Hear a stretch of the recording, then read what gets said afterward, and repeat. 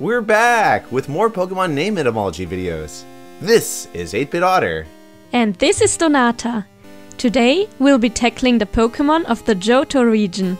Out of all the regions, Johto seems to be the most influenced by Japanese culture. So let's see if that richness is reflected in the names of this generation, starting off with Chikorita. This name comes from chicory, a type of vegetable that's related to lettuce. Although it looks more like a green potato to me. The second part, ita, is a Spanish diminutive suffix that often refers to something small or young. We've seen this before with Ponyta in Generation 1. Bayleaf comes from bay leaf. Meganium combines mega, which is the Greek word for big, and geranium, a piece of flower.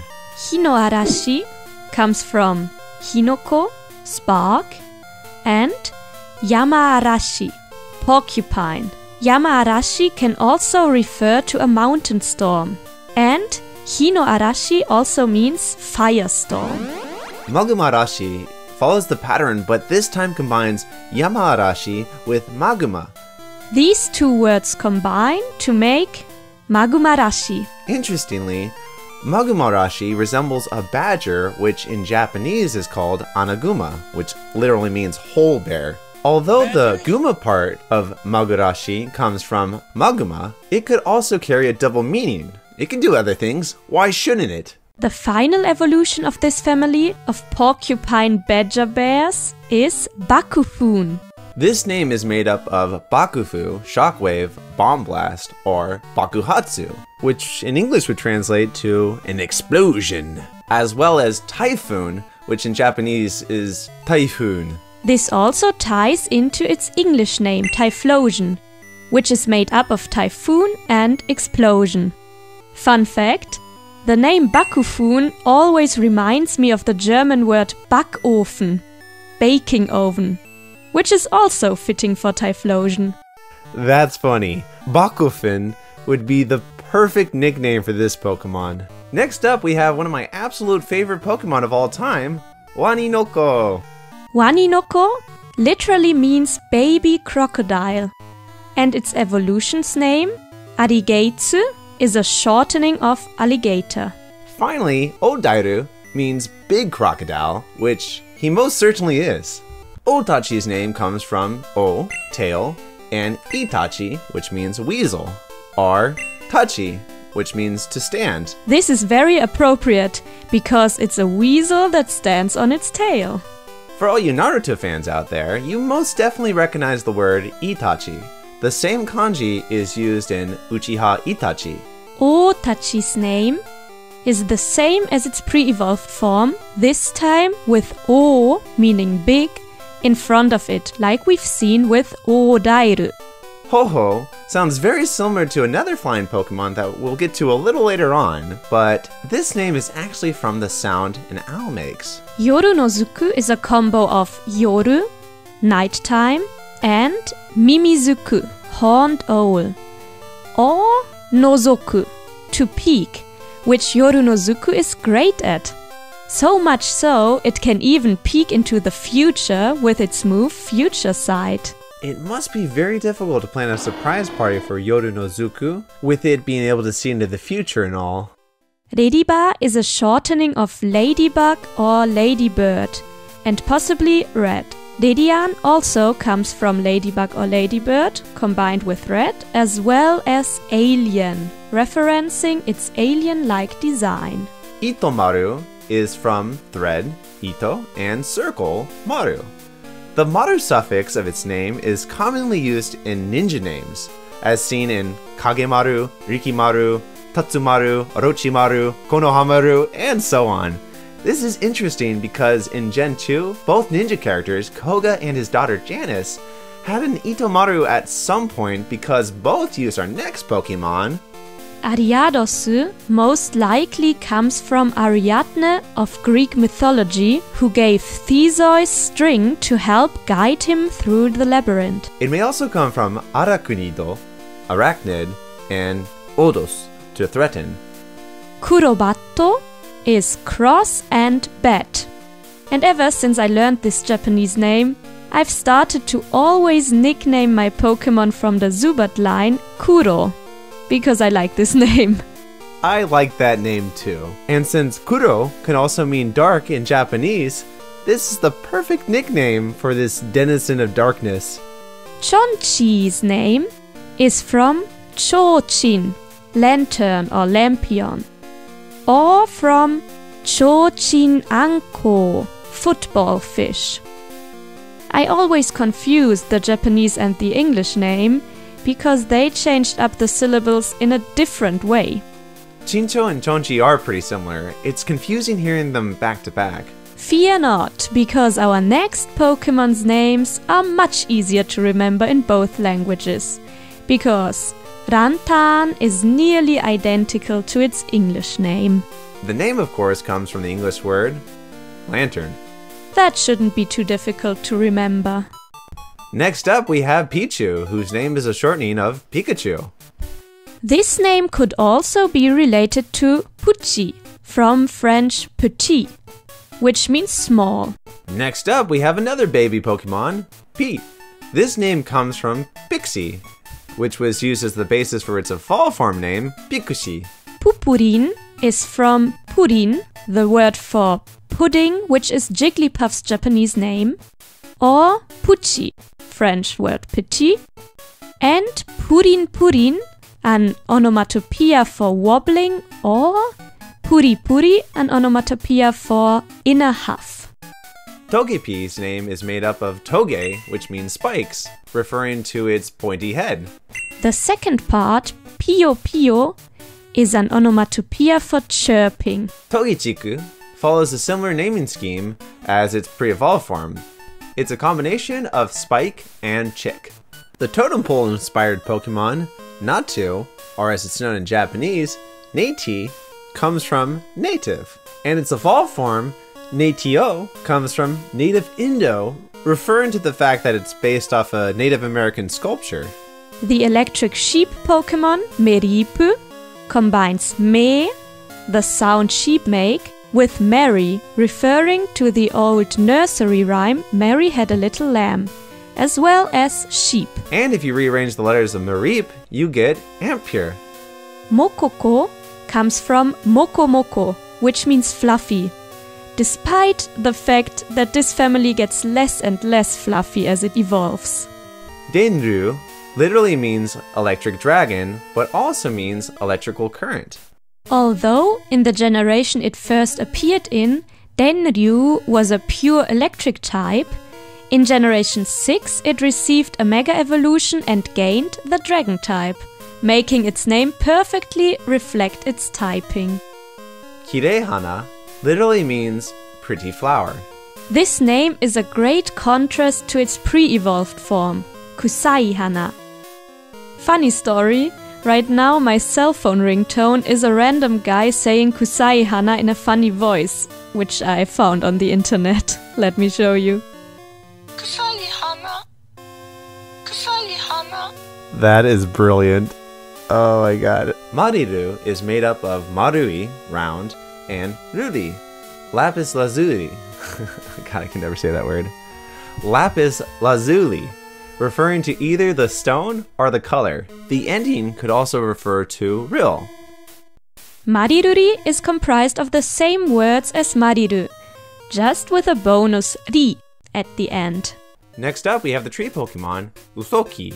Actually, it's not a tree at all, and its name confirms this deception.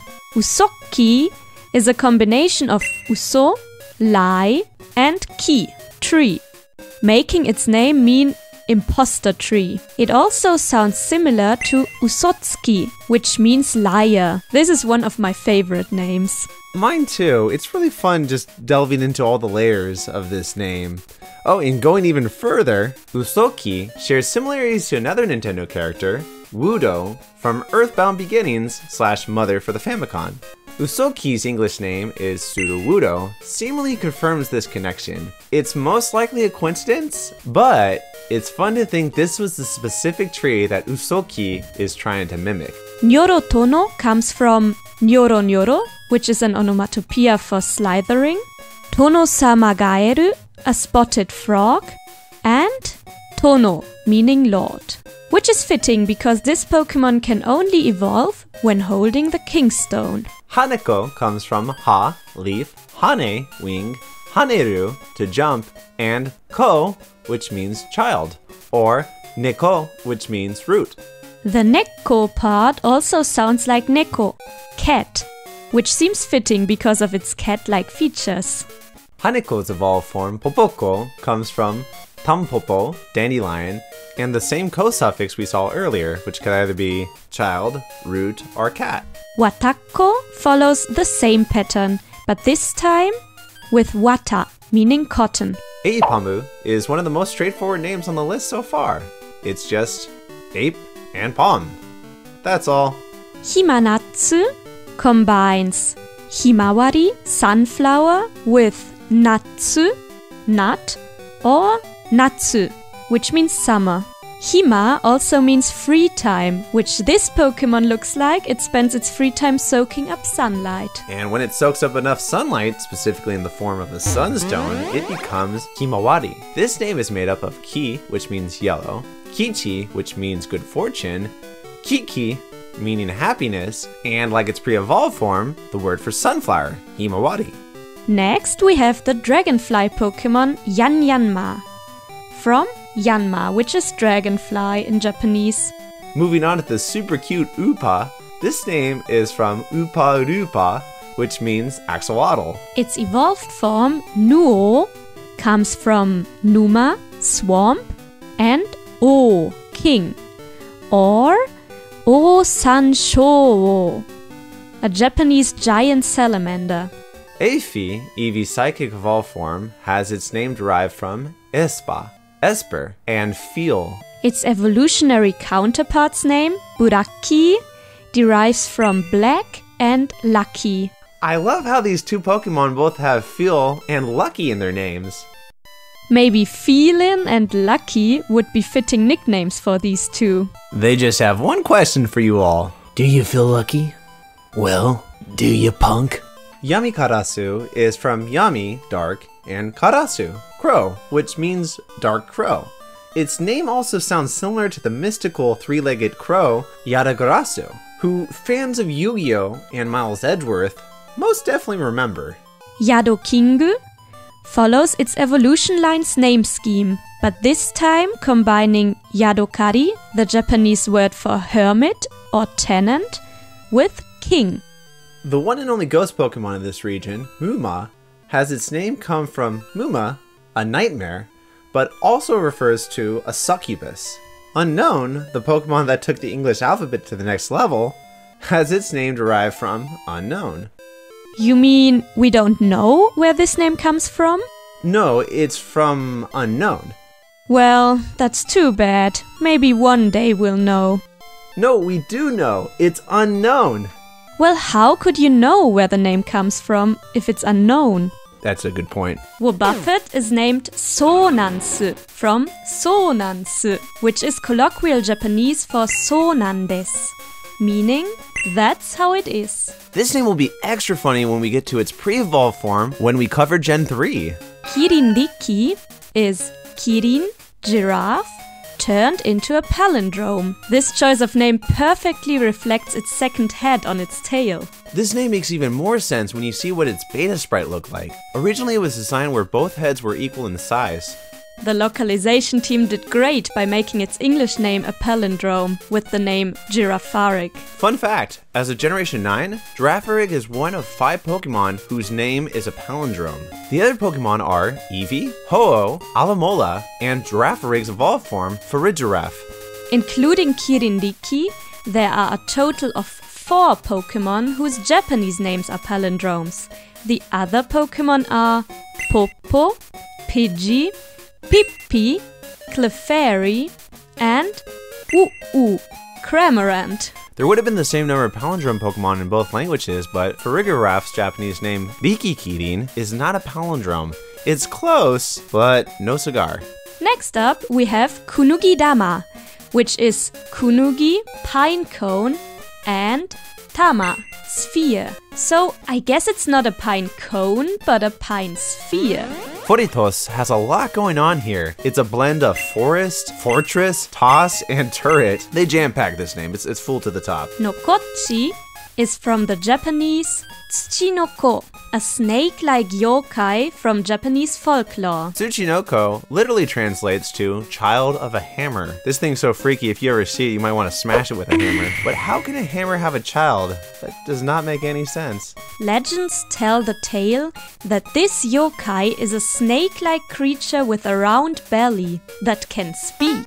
But it's known for lying and also enjoys alcohol. So it's a lying alcoholic, eh? Well, don't trust a word it says then. Guraiga combines glider and gargoyle. You think it should have been rock flying type if it was based off of a stone gargoyle. That feels more appropriate. Wonder why they went with a ground type instead. Maybe they didn't want it to steal Aerodactyl's thunder, although I don't think Aerodactyl would mind seeing how it's weak to thunder. Next up, we have the evolved form of Iwaku, Haganeru. This name comes from Hagane, steel, and most likely nail. Buru comes from bulldog and maybe blue. Fun fact, this name is exactly the same as the Japanese name of the game and manga female character Green, because in Japanese she's called Blue, or Buru.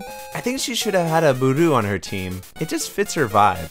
The evolved form of Buru, the Pokémon, not the trainer of course, Guranburu, has its name derived from Grand and Bulldog. And also maybe Grumble and Bully. Harisen is a shortening of Harisenbon, which means porcupine fish. Harisenbon literally means a source of 1,000 needles, but it looks like Harisen has like 15 or so. Hasamu, the evolved form of Storaiku, has its name derived from Hasamu, which means to snip. It can also work as a reference to Hasami, which means scissors. You would think that a scissor Pokémon would be extra vulnerable to a rock, like its pre-evolved form. But surprisingly, it's safe against rock-type Pokémon. And, since it's a steel type, it's actually strong against them. Next up, we have another bug, Tsubo, which has its name come from the word tsubo, which means jar. And in addition to that, Fujitsubo means acorn barnacle. Hope you like bugs, because we got a third one for you.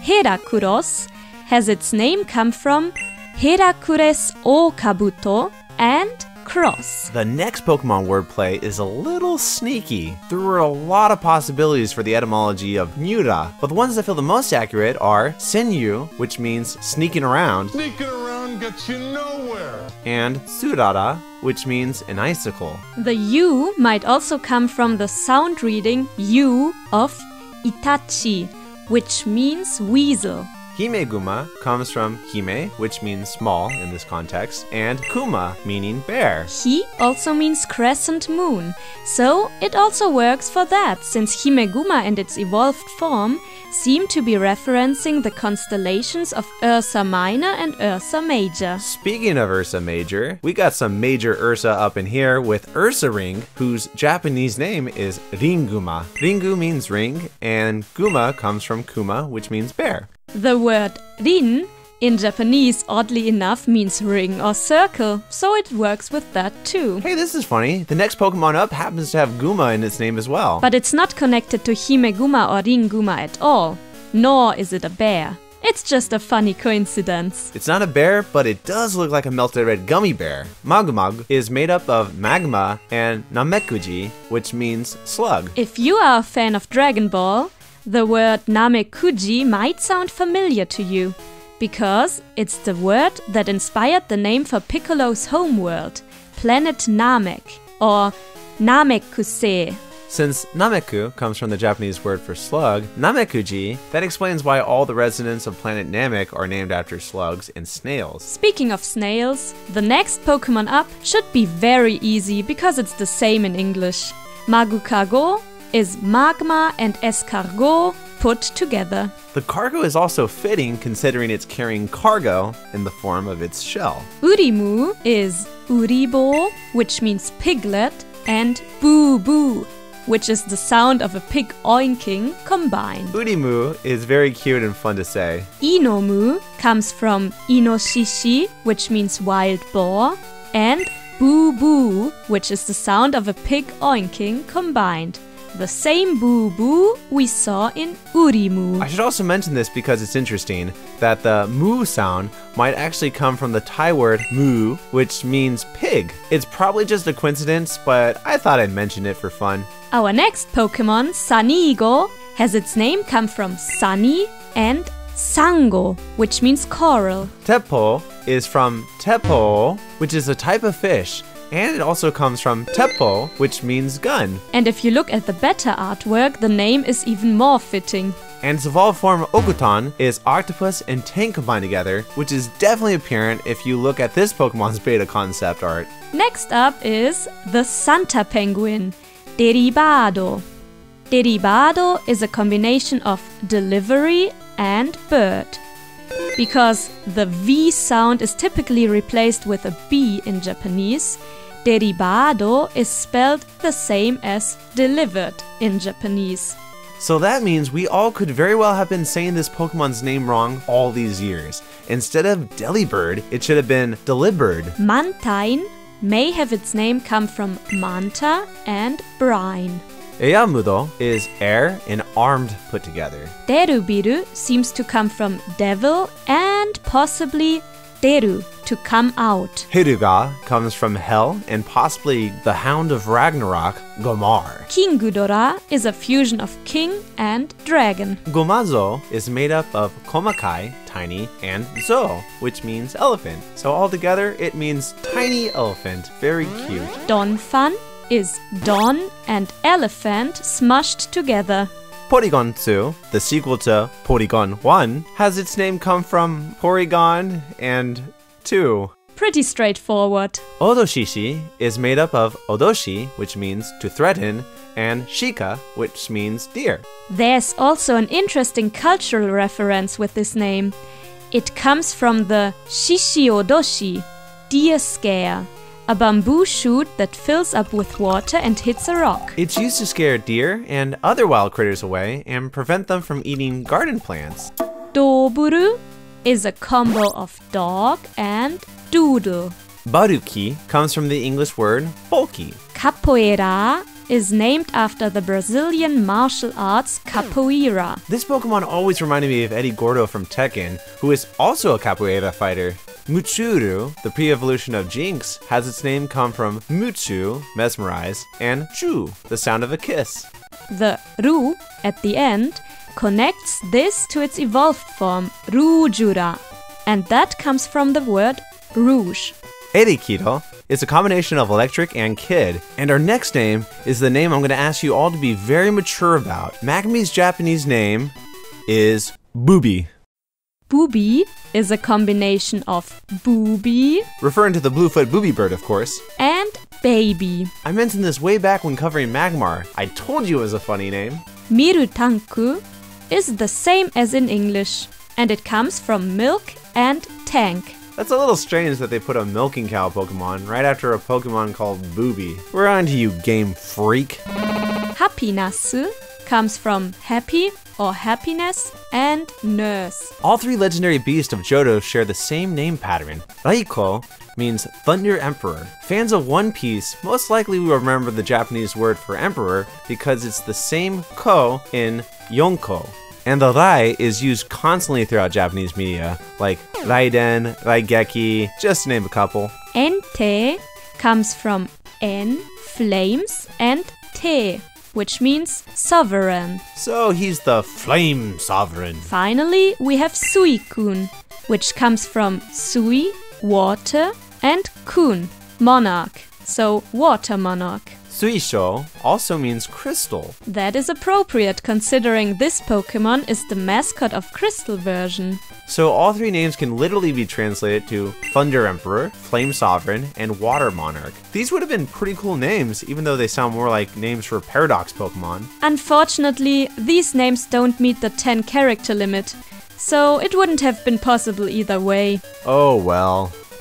Yogirasu is made up of the word for infant, yoji, and sorasu, the suffix that is used for dinosaurs. The yo could also come from yosei, which means larva. That connects well with its English name. Sanagirasu comes from sanagi, which means chrysalis or pupa, and sorasu. And the final Pokémon of this evolution line is Bangirasu, and it comes from yaban, which means savage. And of course, the Saurus we Saurus before us. We have reached the Gen 2 mascots. That means we're almost home! Lugia, the mascot of Silver version, has its name come from Arguros, the ancient Greek word for silver. It's also possible that Lugia's name is a reference to Ludia, which is the alternate name of Bahamut. But seeing how this Pokemon only shares the vaguest of similarities to Bahamut, I'm not fully convinced. It's just as likely to be a reference to Beluga or Deluge. I just figured we mentioned it because it's pretty interesting. The mascot of Gold version, Ho-Oh's name, comes from Ho-Oh, an ancient firebird from Chinese mythology. And we made it to the very end of Generation 2 with our final Pokemon, Serebii. This name comes from Sere, spirit, and celebration. It might even come from the word celebrity, celestial, and bee, which means beautiful, or even the word baby. Thank you so much for joining us today. And thank you all for your patience too. I know this one took a little longer than expected, but I hope it was worth the wait. If you liked the video, please consider becoming a follower. Our links will be in the description. See you all next time.